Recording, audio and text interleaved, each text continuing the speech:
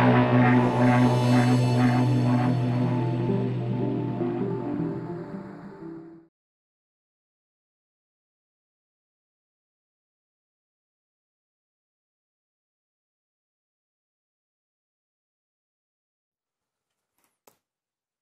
this video, I'm going to show you how you can change the sleep display time on the Mi A2 Lite smartphone.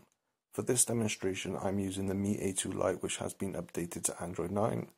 If you're still using Android 8.1, then bear in mind the menu system will look slightly different. So to change the display sleep time, we need to get into the settings. You can do this by swiping up and select settings from the list, which will be under the letter S. Just click on settings. If you can't find settings through there, you can also swipe down from the top of the screen, usually twice, and then click on the little gear icon.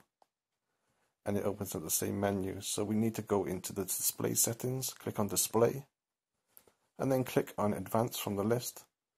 And then under advanced, you can see sleep here, so you can choose sleep.